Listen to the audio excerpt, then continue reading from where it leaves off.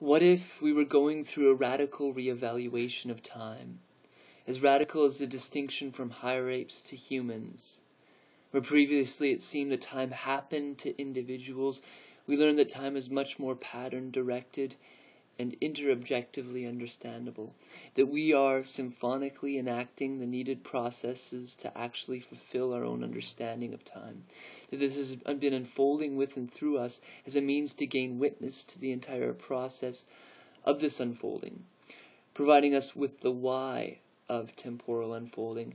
It has only been through holding time as the subject to an individual that we are becoming able to make time an object, a tool, much in the way humans with the ability to self-reflect were able to witness the individual subject as an object. Next, we were able to witness the collection of beliefs as an object, and then a whole paradigm itself as an object that could be used as a tool of evaluation or science.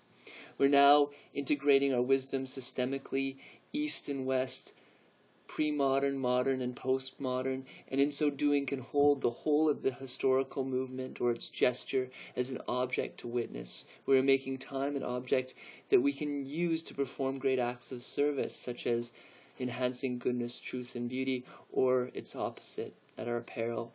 As the spiral of time tightens, culture stacking quickens, and the choice of our direction, either using it to enhance wisdom, to benefit self and other, or to use it for purposes of destruction, will become ever more clear and in our face. The reoccurring patterns of time need to become palpable, to be felt in immediate experience, to be made an object by the self.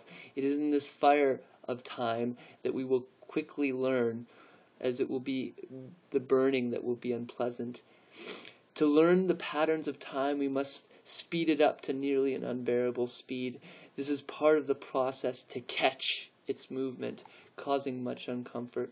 To learn these great and powerful lessons, sometimes an element of discomfort is attached, and this seems to be a great and powerful lesson we are unearthing, or earthing together.